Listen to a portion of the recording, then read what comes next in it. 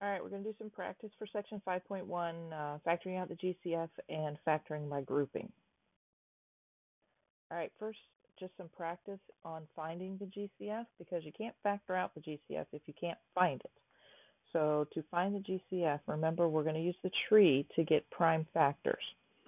So you guys can practice the tree off here by yourself if you need to. 54 is 9 times 6. 9 is 3 times 3. 6 is 2 times 3. So the prime factors of 54 are 2 times 3 times 3 times 3. I do not recommend that you use exponents for this part because it's harder to see what's in common if you've got them under exponents.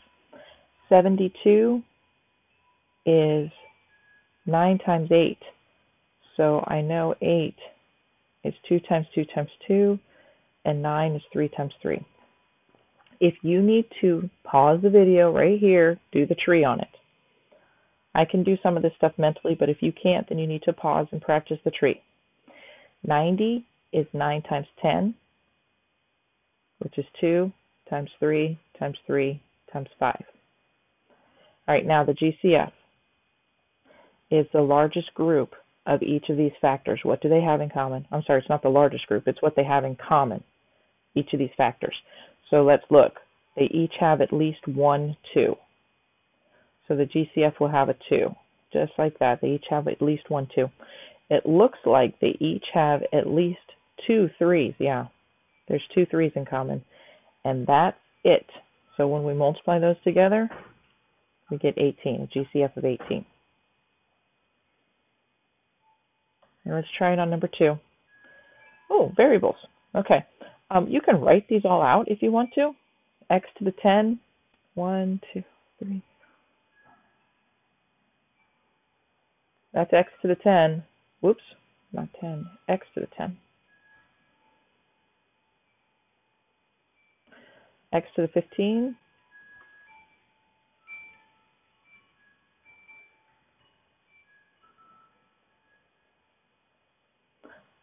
All right, but if you remember the shortcut, the GCF is just to take the variable and the smallest of the exponents. So the GCF here is x to the 10.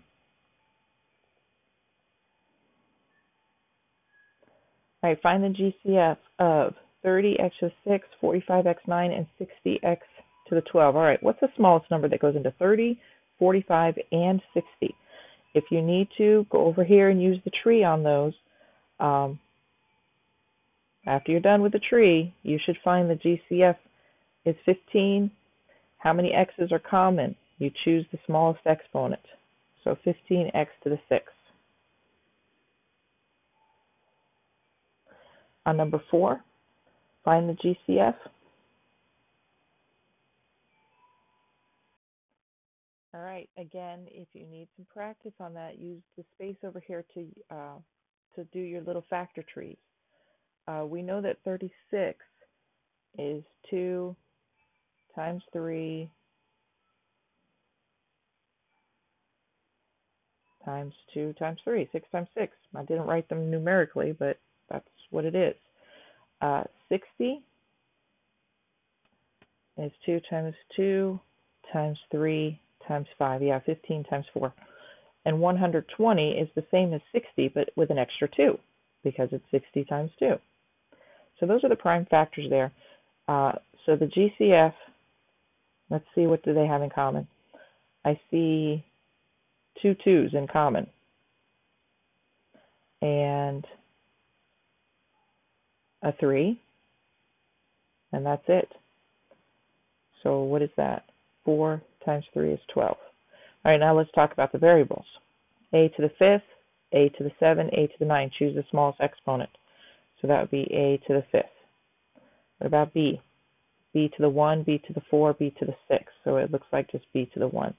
So the GCF is 12, A to the 5th, B.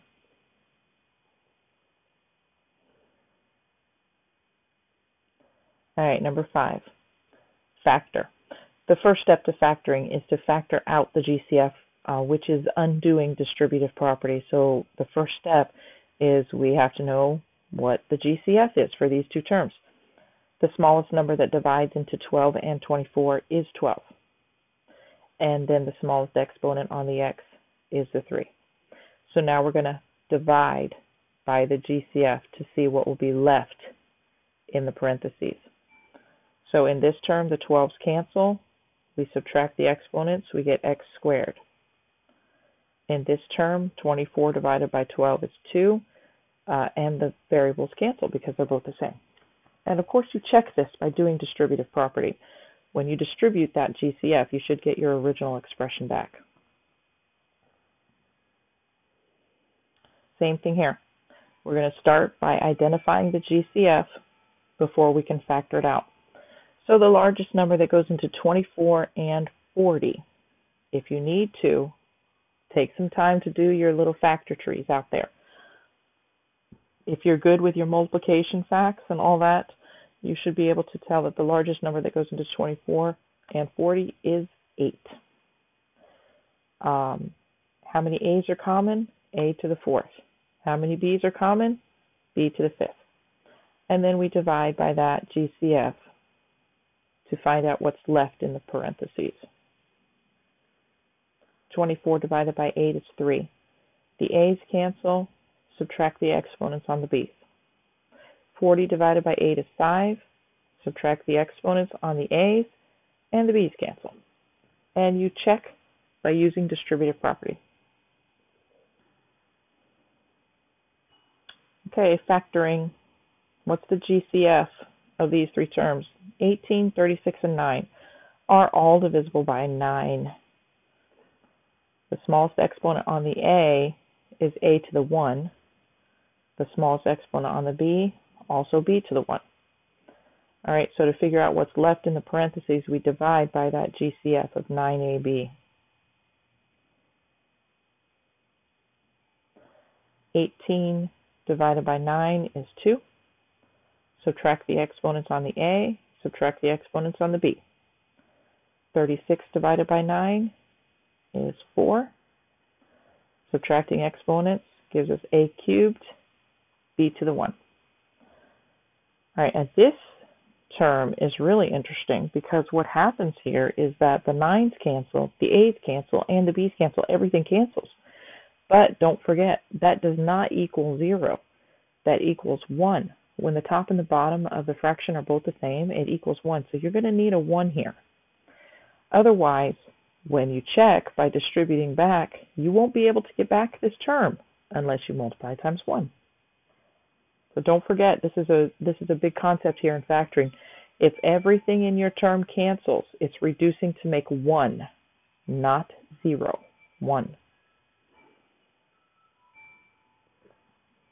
All right, let's factor. 40, 20, and 60 are all divisible by 20. What's the smallest exponent on the x would be x to the 7. The smallest exponent on the y would be y to the 10.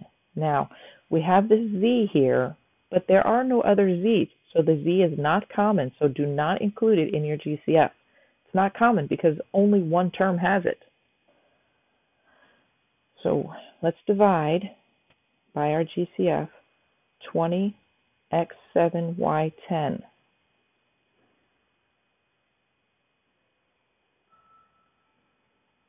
Okay, 40 divided by 20 is 2.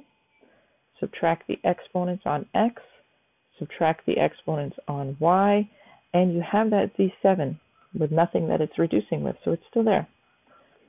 In the second term, the 20 is reduced to make 1. The x is also reduced, so you just need to subtract the exponents on the y. In the third term, 60 divided by 20 is 3. Subtract the exponents on the x. Subtract, the y's are going to cancel because they're both the same. So this is what we get. All right, we got some more practice problems on this page. On number 9, we did a couple like this in the lesson. Remember, this is 2 terms, and what you're looking for here is this common binomial. This x plus 3 appears in both terms. So when you factor out the x plus 3, you're bringing it to the front, and you're taking it out of both terms, and you're left with what was multiplied times those terms on the outside, x plus 4. On number 10, it's the same type of thing, except now you have 3 terms, but in those 3 terms, you see the common binomial of 2x minus 7. So you can bring that to the front, 2x minus 7, and when you're doing that, you're factoring it out of all 3 of those terms. So you're left with whatever was multiplied times that, x squared minus 3x plus 2.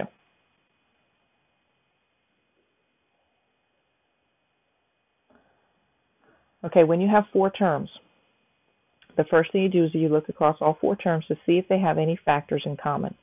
It doesn't look like they're sharing anything, so the next step is to go ahead and divide it in half and do factoring by grouping. So we're going to do GCF 3 times here. What do these 2 terms in the front have in common? Well, they both have an a. When I factor out the a, or I take the a out, I'm left with x plus y. The plus sign from the middle comes down. The back terms have a b in common. When I factor out the b, I'm left with x plus y. And now you're looking for this common binomial like we just did above in numbers 9 and 10. The x plus y is common, so you can bring it to the front. And you're taking it out of both of these terms, and you're left with a plus b. This is factoring by grouping. Again, there's nothing common across all 4 terms, so we're going to separate it in half. What's common in the front? They both have at least one x. When I factor out the x, I have x plus 1 because this x squared divided by x gives you x, but x squared divided by x divided by x gives you 1. This negative sign comes down. These 2 terms have a 2 in common, but because I tacked this negative sign on, I'm actually factoring out a negative 2. So I divide both of those terms by negative 2. These negative 2's cancel, and I'm left with an x. These negative 2's reduce, and I'm left with plus 1, because a negative divided by a negative makes positive 1. X plus 1 is common. Bring it to the front. Cancel it out of both terms, and you're left with x minus 2.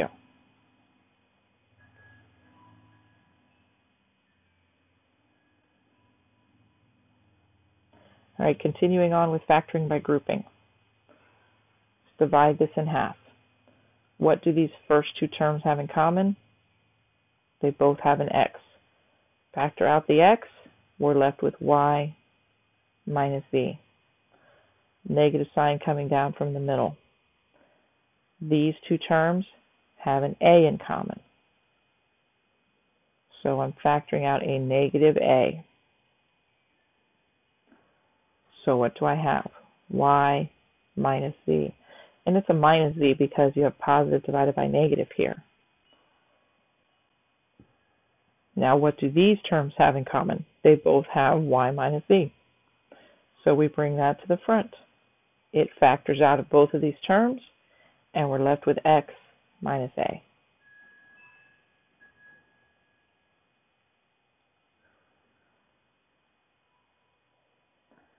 All right, factoring by grouping some more. What do these front 2 terms have in common? Well, they're both divisible by 5, so we'll start with that, and they both have at least one x.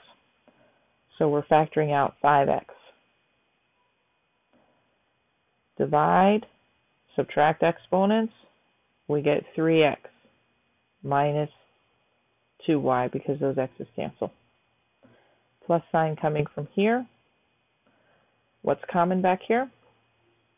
They're both divisible by 2, and they have no variables in common. So divide by 2.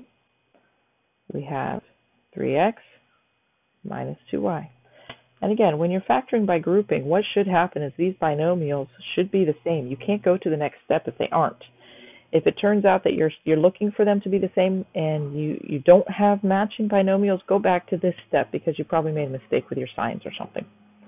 So 3x minus 2y is common. We're going to bring it to the front. And we're going to divide it off of both of those terms, and we're left with 5x plus 2.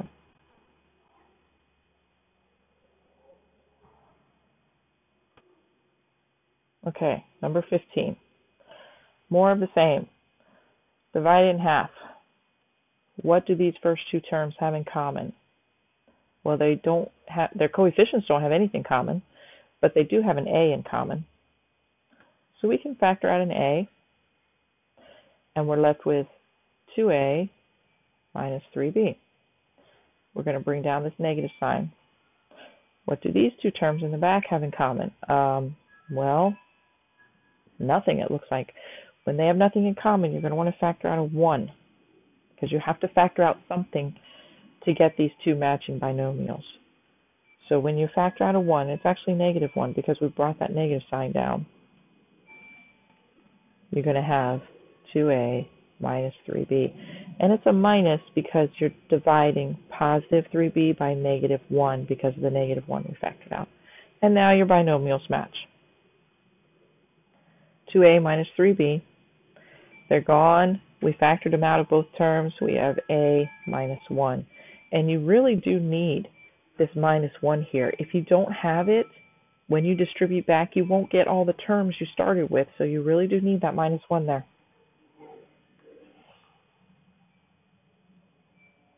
All right, when we look across these four terms, I see that they do actually have something in common. So before I separate them and start doing factoring by grouping, I'm going to factor out a big GCF. All four of these terms are divisible by 2. So we'll start by just dividing them all by 2, just to get any GCF out that we can. And now this 2 will hang out. We'll see it in the final answer, but now we're just going to separate these four terms and factor by grouping.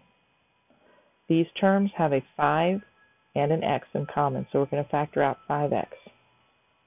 When we divide by 5x, we're going to have 2x plus y. Bring down this minus sign. These two terms both have a 4. They're both divisible by 4. When we factor out a negative 4, we should have 2x, plus y. And now the 2x plus y is what's common. So we bring it to the front. We divide it out of both of these terms,